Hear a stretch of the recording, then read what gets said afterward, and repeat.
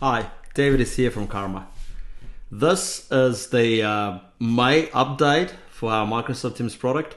I know it's June already, but we've been quite busy, especially with the Microsoft Teams product, and we've been working hard with a couple of things. The first, we trying to get our Microsoft 365 security review to make you guys feel better about our security, have a bit more trust in us, though we are published and attested publisher, verified, and now our security was assessed by Microsoft, but we'd still like to get a professional certification. And the second thing that we're working hard to make departments which will allow you to pay for our product just on the team level, not on the enterprise level. And I think that'll really help with the integration of bigger enterprises where you don't have to sign to 1,000 people at the same time, where you can start with the smaller teams.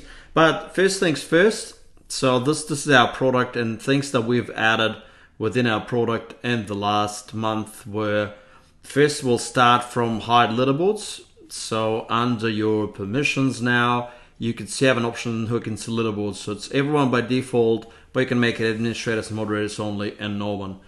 The thing, or the reason why that feature appeared there in the first place is we received a little bit of feedback from some of you guys saying like, hey, would like to remove that competition. I would like the recognition to go without any kind of a leaderboard and things like that. So we've listened, and now if you select, let's say no one, and go back into your Karma tab, so straight away you have no leaderboard, just the Karma feed, and obviously administrators can see everything and users will be able to see their own recognitions. So that's obviously working fine. So the other thing that we have now are groups, and you can use groups now, and they're right there to kind of separate all of your employees into smaller groups and use that for leaderboards and for reports. It's really nice and easy to create a group. You can name it the way you like, and add in the members is nice and easy as well. So you click. Here we go. You add everyone to that group. So obviously, so we need to click, and then just do a test group, and then all you have to do, and straight away that's been created. And let me turn on my leaderboards back. So let's go into permissions, so it gets leaderboards, everyone. And if you go back to Karma or reports, then you can use groups to on the drop down. It's nice and easy. The other thing that we have within our product now is exactly, you've obviously asked, and we've made that happen. So you can make a private Karma. So we're using the Karma extensions right there. You can not only give the public recognition, you can give a private recognition. It is kind of like a private, no, but not really. It won't give you a public recognition. It won't give you a public notification. For example, if I'd select, then you can give recognition to a group now, which is another thing. So let's say I have sales, but I'd like to recognize them privately. Maybe we sell the deal that I don't really want the whole company to know about, so I could select a private visibility, connect the value, and then just give a small description. And then what happens is that recognition would still end up on the report. So administrators would see that. You see straight away, send Karma.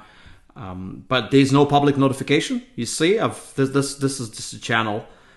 This is just a channel within that team.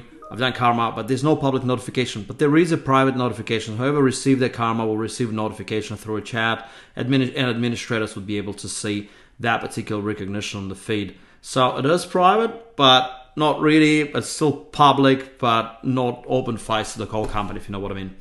And the last thing that I'd like to share about our product is departments. So they are working on our testing server. So you'll have another option saying here departments.